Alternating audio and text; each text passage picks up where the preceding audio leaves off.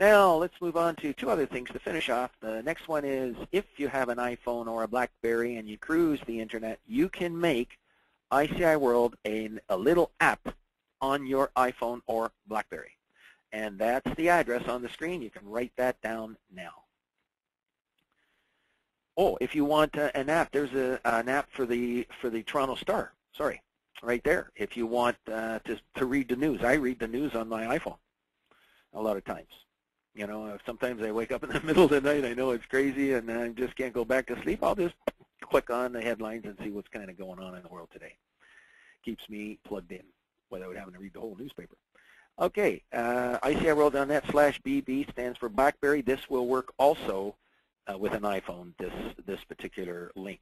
Now, if you have, say, you have a buyer for apartment buildings, you can make apartment buildings a link right on your iPhone so that you can click on it in the middle of the day and say, oh, bingo, somebody just had an apartment building.